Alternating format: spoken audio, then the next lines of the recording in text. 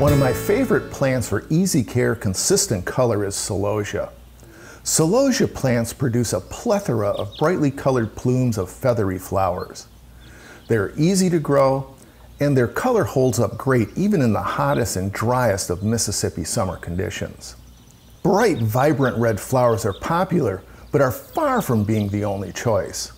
For example, the Castle Series mix will grow up to 16 inches tall and produces a wide range of colors, from orange to yellow to pink and red. When planted in mass, the Castle Series mix reminds me of a colorful family of gnomes.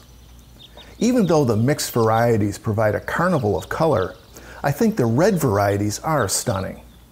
Dragon's Breast Celosia has unique red-green foliage that is topped with blazing red feathery flowers that resemble flames licking upwards. If you want even more red, try New Look Celosia. This variety gives a double dose of red, with bright red 4-inch flower plumes accentuated by deep burgundy foliage.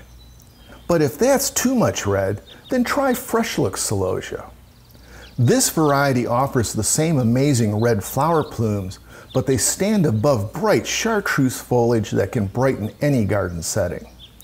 Celosia plants are annuals, but that comes with a twist.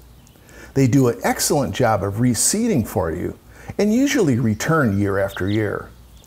Combine that with long-lasting drought-resistant color that doesn't fade in the late summer, and you have a plant that any gardener should love. I'm horticulturist Gary Bachman, and I'll see you next time on Southern Gardening.